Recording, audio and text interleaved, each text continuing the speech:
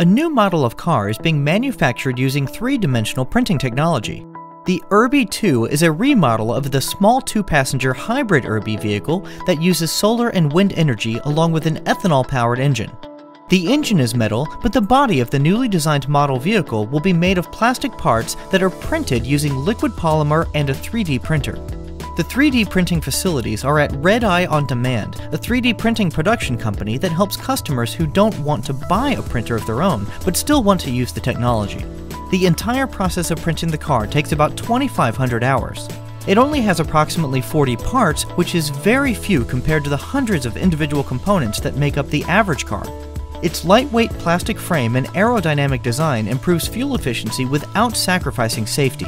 The designers of the vehicle plan to make the end product exceed most, if not all, current automotive safety standards. And the team has plans to take the prototype for a test drive all the way from San Francisco to New York on 10 gallons of gas. What do you think of the Urbee 2?